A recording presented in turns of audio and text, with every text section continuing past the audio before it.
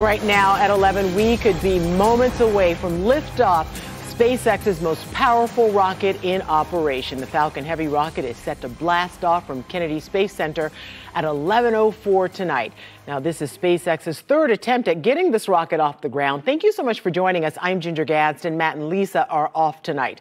The launch comes almost 24 hours after SpaceX launched one of its smaller rockets, a Falcon 9, on a Starlink mission. These photos show the Falcon 9 launch from a vantage point not far from where the Falcon Heavy is standing at Kennedy Space Center tonight. News 6's James Barbero wanted to get a closer look in anticipation of tonight's launch. He is live at SpaceX launch and landing control in Cape Canaveral tonight. James?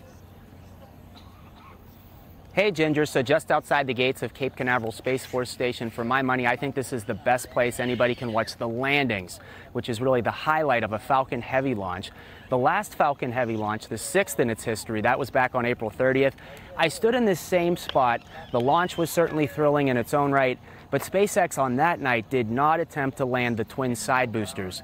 They are doing that tonight. So there's a crowd out here. There are bleacher seats. People are getting very excited. We are closing in on T-minus 2 minutes to the 7th launch of Falcon Heavy. And we've been reporting for the past 3 nights that it's carrying a record in its own right, a record-breaking satellite, the heaviest commercial communications satellite ever. It weighs 9 tons, nearly 20,000 pounds, and Falcon Heavy is just the right rocket to carry it into orbit. And if this launch had happened last night, SpaceX, it is still quite the turnaround. They're doing 2 rockets in just less than 24 hours. It would have been, had Falcon Heavy launched last night, around the same time a Falcon 9 launch with Starlink, it could have been the fastest time between 2 launches in the history of the Cape. So SpaceX just keeps you on your toes out here. Anything can happen, anything can change at any moment.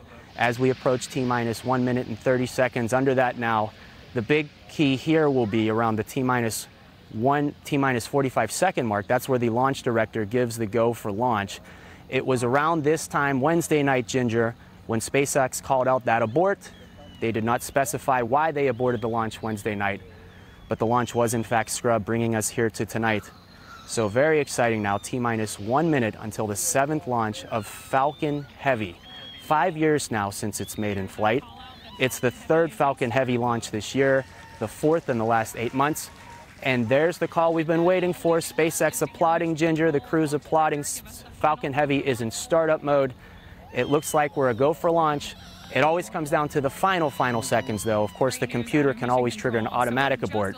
But we're looking good, Ginger, as we send it back to you. Can't wait to watch.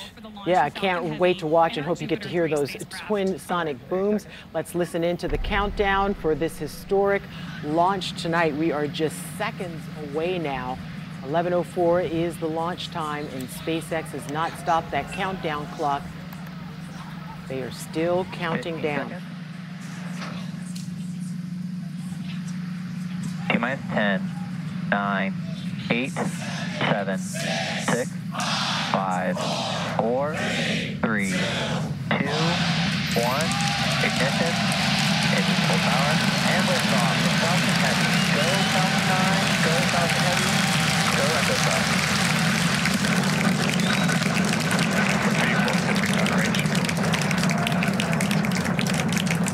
Stage 1. Chamber pressure is nominal.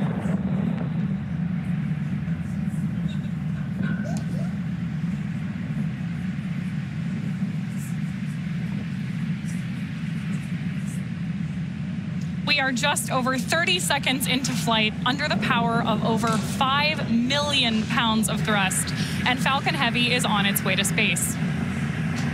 Right now, we're throttling down in preparation for max Q, which is, of course, the moment of peak. Power and telemetry nominal.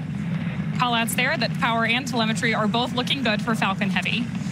Again, what we're preparing for next is max Q, which is the peak mechanical stress on the rocket.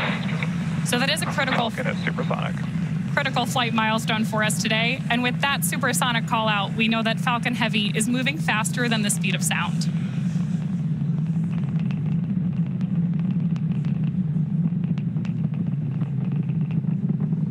Max Q. There we've passed through max Q. So now the engines are throttling up. Everything's looking good with the stage 1 trajectory, which is great news.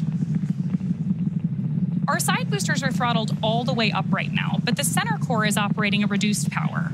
We'll gradually begin reducing thrust from the side boosters to decrease forces on the vehicle structure as we approach our next major flight event, BECO.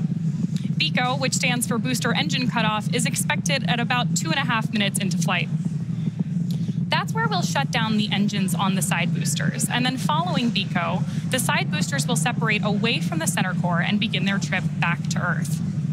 The center core engines will then ramp up to full power and burn for approximately another minute, while the side boosters execute their boost back burns simultaneously. Incredible views of Falcon Heavy right now. And as a reminder, although we are not attempting to recover our center core due to performance today, we will be attempting to land those 2 side boosters on landing zones 1 and 2, so we'll have great views for you on the right-hand side of your screen.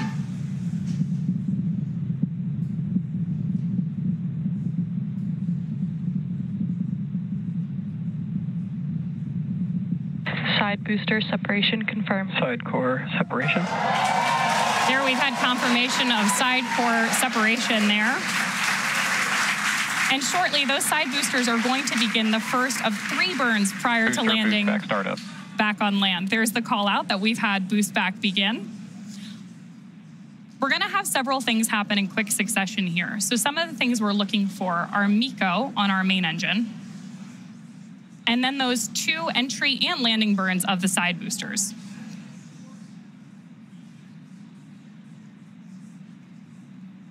On your screen right now, we have views of both of those side boosters on their way back to Earth. There we go, over on the side right there.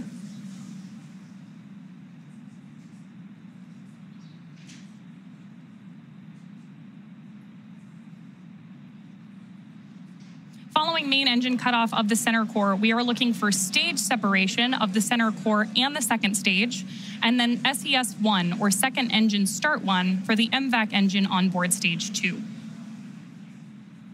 Shortly after that, we will also have fairing separation, so let's keep an eye on all of those events happening back to back here in just a couple seconds.